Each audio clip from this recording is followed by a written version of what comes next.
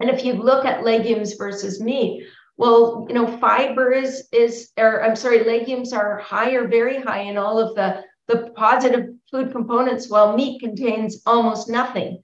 And for the pathogenic components, legumes are low or zero, and meat is moderate to high.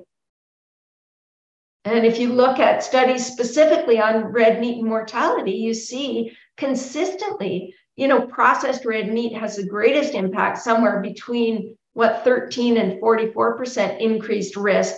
Unprocessed meat is lower, somewhere 5 to 18% increased risk. But red meat consistently, whether it's processed or not, increases risk of mortality. Whereas legumes, it's the exact opposite. We have a 2023 review and systematic meta-analysis, review and meta-analysis of 32 cohorts, over 1 million people, that showed total mortality dropped 6% for every 50 grams, or that's about just over a quarter cup increase in legume intake. And a 2004 study looked at people 70 years of age plus from a variety of cultures, and the only statistically significant food indicator of longevity was legume intake. For every 20 grams, or 2/3 of an ounce, that's, I think, less than 2 tablespoons, there was a 7 to 8% reduction in mortality. And based on this study, eating a cup of beans a day would reduce mortality 60 to 68%. That's pretty impressive. To me, the acid test, again, is the blue zones. And the lifestyle practices that are common to all blue zones are they have strong families, they tend not to smoke, they're socially engaged, they do constant moderate physical activity, they eat plant-based diets, and they all include legumes as a dietary staple. Protein-rich plant foods essentially put a lid on the drivers of chronic disease like inflammation, lipotoxicity, dysbiosis, and oxidative stress. Protein-rich whole plant foods promote a healthy gut microbiome. They lower LDL and cholesterol and blood pressure. They stabilize blood glucose. They increase satiety, reduce caloric density, and support healthy body weights. They reduce inflammation and oxidative stress. We have clear, consistent evidence that people need to eat more plant-based foods and fewer animal-based foods. There are many national and international health authorities that agree. We have the World Health Organization, 12 Steps to Healthy Eating. Their first step is eat a nutritious diet based on a variety of foods originating mainly from plants rather than animals. We have a number of international leaders that were highlighted in plates, pyramids, and planet from the FAO. Germany, choose mostly plant-based foods. Brazil, eat foods mainly of plant origin. Qatar, emphasize plant-based diet, including vegetables, fruits, whole grains, legumes, nuts, and seeds. The UK, eat more plant foods, including at least 5 portions of fruits and vegetables a day. We have cancer organizations like the American Cancer Society that say eat a healthy diet with an emphasis on plant foods. The World Cancer Research Fund, eat mostly foods of plant origin. The American Institute of Cancer Research, choose mostly plant foods such as vegetables, fruits, and whole grains, and cut sugary drinks.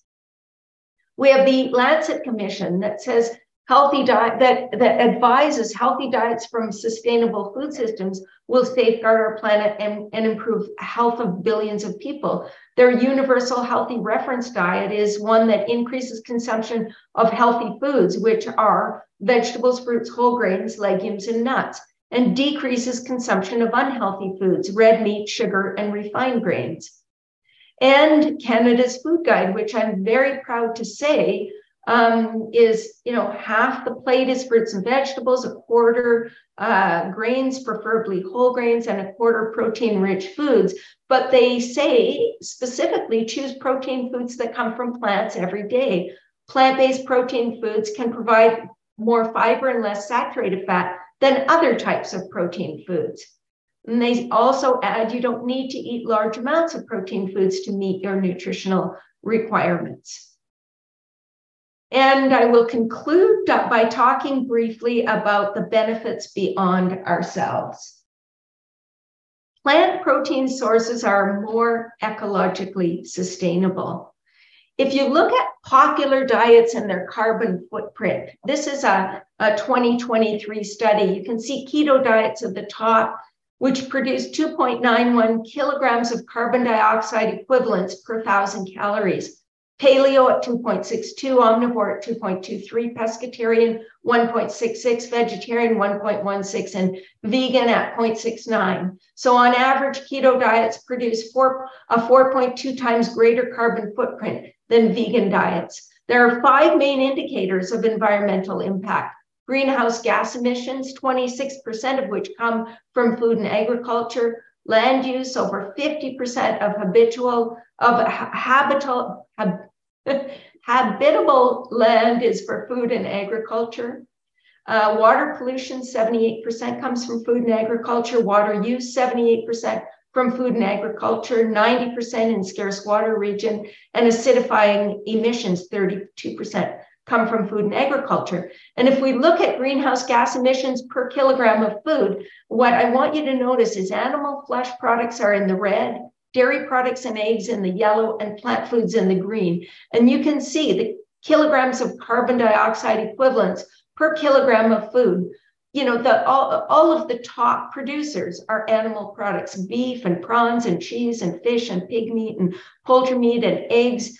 And then you have rice and you have the plant foods. The lower end of the spectrum are all plant foods with the exception of milk. Beef herd cattle produces 31 times more greenhouse gas emissions than tofu. If we look at land use, milligrams per kilogram of food produced, and again, you see at the top of the chart, lamb, mutton, beef, cheese, and beef herd. Beef herd uses 105 times more land than tofu.